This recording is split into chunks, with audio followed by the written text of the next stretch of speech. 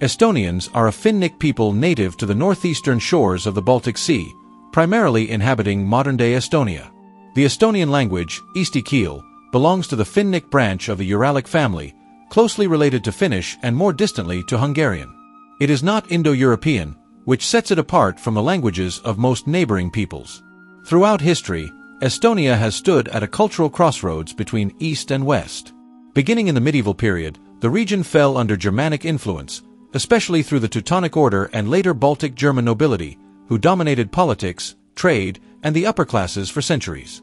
German served as the language of administration and education well into the 19th century, profoundly influencing Estonian vocabulary and culture. For this video, I've prepared the raw genomes of 10 ethnic Estonians from Reiklabs.ho dataset. I used KPADM to analyze the genetics of these samples. A Mesolithic KPADM breakdown reveals that the dominant component in these Estonians is the Anatolian Neolithic farmer component, which comprises almost 34% of their ancestry. They have sizable West Asian admixture they got through steppe people, and a fairly high portion of European hunter-gatherer ancestry. Estonians are known as one of the European populations with the highest hunter-gatherer ancestry.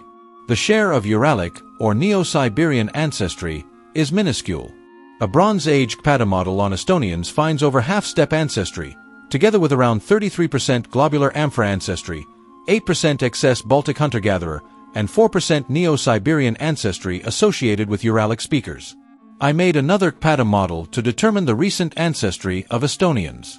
Essentially, they can be broken down into three sources of ancestry: Bronze Age Balts, Germanics, and Neo-Siberians. According to this model, 59% of Estonian ancestry comes from Bronze Age Balts, 39% comes from Germanics, and 2% comes from Neo-Siberians.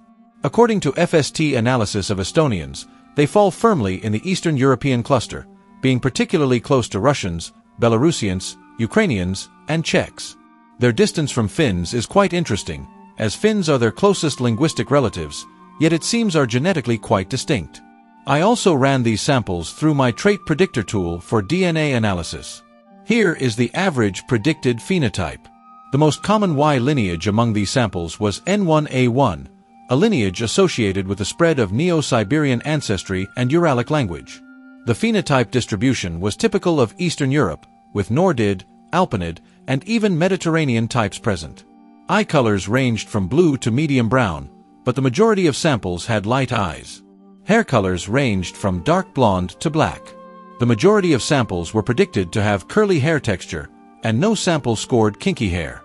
The majority of samples scored Greek as their predicted nose shape. Odds of baldness were very high, as is expected for Europeans. Empathy predisposition was typical for Europeans.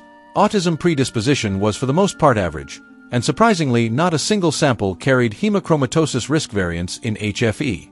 Hemochromatosis is most common in northwestern Europe. It is likely that every sample I have gathered was lactase persistent. The Estonians had very low odds of allergies, and for the most part had low odds of autoimmune disease based on HLA genotypes. The Estonians had high odds of Alzheimer's, low odds of bipolar disorder type 1, and average odds of bipolar disorder type 2.